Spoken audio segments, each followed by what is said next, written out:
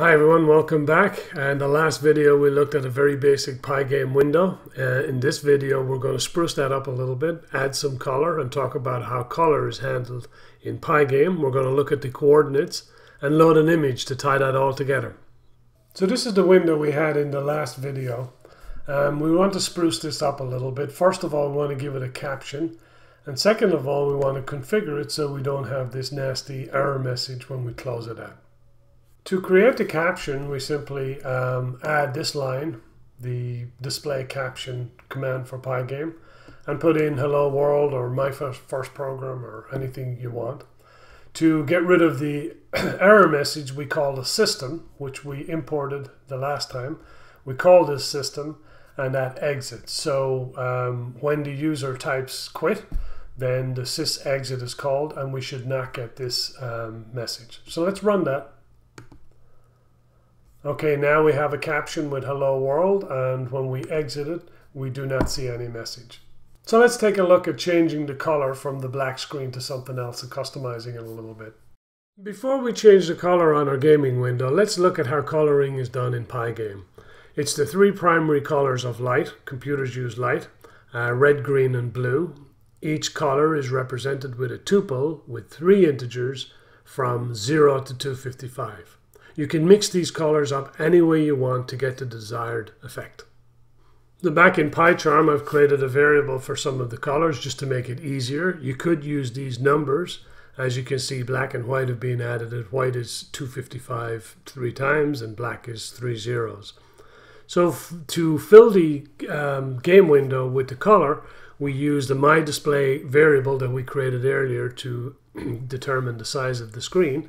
And we use the fill function, which is a Pygame function, to fill the color. So in this case, I have filled it with green. That should give us a new window, and yes, it does. We could change that to anything we want, and so on. To load objects on our game window, we're going to need to know how they're tracked and how they're positioned. So you're probably familiar with the Cartesian coordinates here. On the left, where 0, 0 is in the middle, and then it works up or down from there. Pygame's coordinates is similar but different in the sense that 0, 0 is on the top left. There's no minus, so the bigger the number gets on the y-axis, the lower down the screen. On the x-axis, the more to the right. So that's how objects are placed and tracked in Pygame. So to drive home the point on coordinates and show you how it works, I've downloaded an image from the internet called dog.png. It's just an image that I found in free clip art.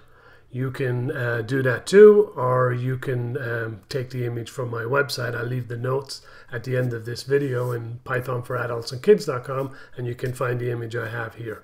Either way, you download it. If you put it in the games project, you won't have to put paths or specify where the file exists, and that makes it easier for now. So we create a variable dog and we make that equal to Pygame image function and load.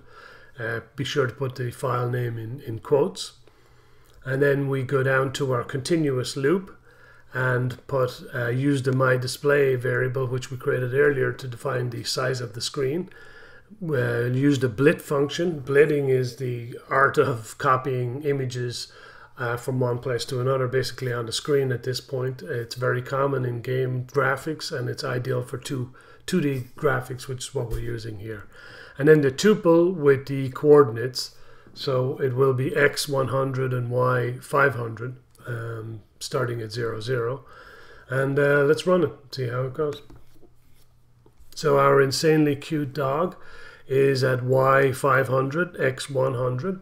And we can move him around if we change those values in that tuple, and that is the surface. Just keep in mind that the 0, 0 is on the top left, and it goes down and across. So before we can move our little buddy around on the screen, we have to make some changes. The first thing is, instead of using hard-coded variables down here for the x and y position, I created a variable, x position, y position, with the coordinates of our image. So this will allow us to update it dynamically. The second thing we need to do is add another event type. If you remember, the first event type we created was if the user quits.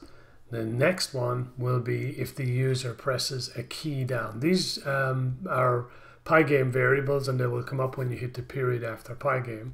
So if the vent type is key down, the next check is, was it the up arrow or the down arrow?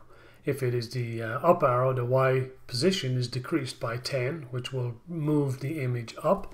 And if it was the down arrow, the Y position will increase with 10, and it'll push it away from the top of the screen. So when we run this, we should be able to move our image up and down on the screen.